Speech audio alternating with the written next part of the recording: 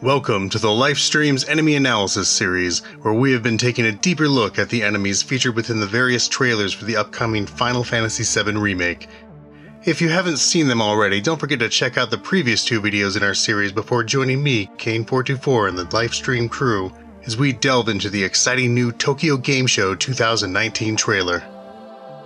First, let's take a look at the return that we glimpsed of the train graveyard roaming opponent that was featured in the original Final Fantasy VII game, a frightening and surely demonic skeletal-formed Cyclops fused into the body of both a warhorse and a chariot. Eligor was a rather intriguing enemy that you could also miss entirely from your gameplay experience. Best remembered because of his possession of the striking staff belonging to Aerith, Eligor's remake incarnation is a chilling interpretation. The most striking difference is within the warhorse portion of the Eligor's body.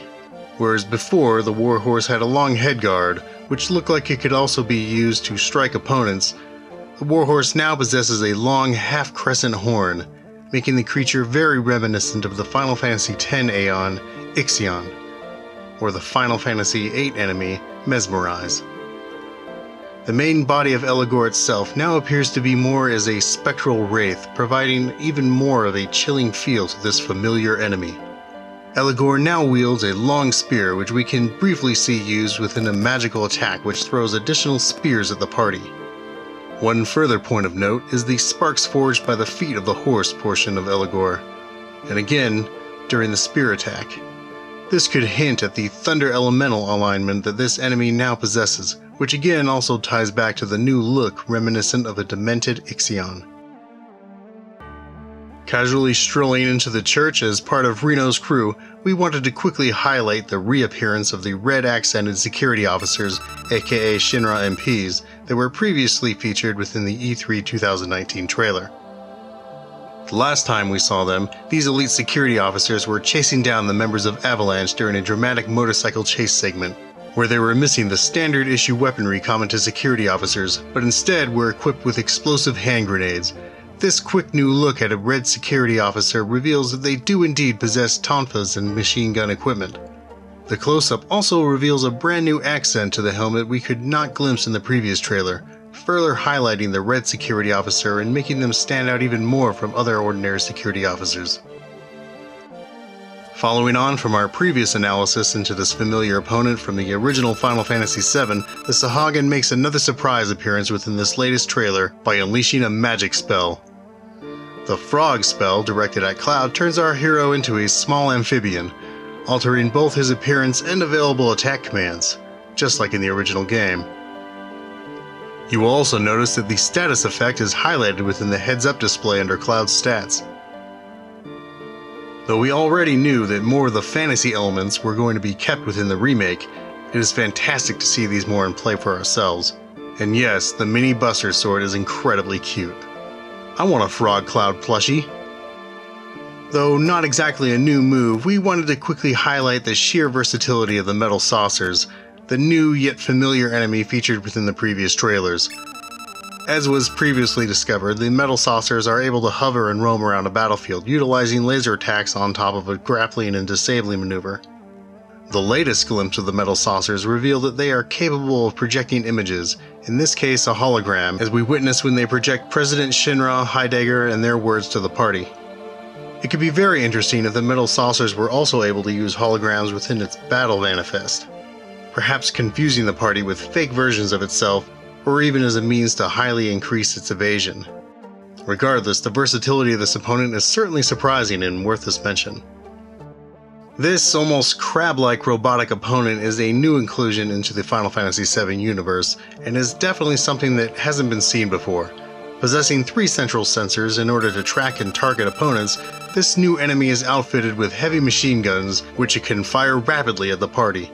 The rotating belts, as seen within its undercarriage, seem to be this opponent's weak spot, whereby damaging it could stagger the robot enough to make it immobile. This enemy also utilizes the multi-limb targeting system, as we get a faint glimpse that the legs are also available as a target. New surprises are a boon for veteran players of the original game and will lend even more excitement to familiar areas. And speaking of new surprises, did your jaw just drop during the crazy Laws-inspired motorcycle skills? What looks to be an extension of the motorcycle chase seen from the E3 2019 trailer, where we previously witnessed the red security officers chasing Avalanche, we are treated to a quick glimpse at a new character introduced into the story. A member of Soldier, as expressed by Cloud and denoted by the icon on his sword, and the quick glimpse of his belt. It looks like this new enemy has been sent into the fray to finish the job and stop Avalanche directly in their tracks. Fans of Crisis Core will of course have immediately recognized the familiar looking sword, as it is the standard weapon that we saw utilized by Zack as a member of Soldier.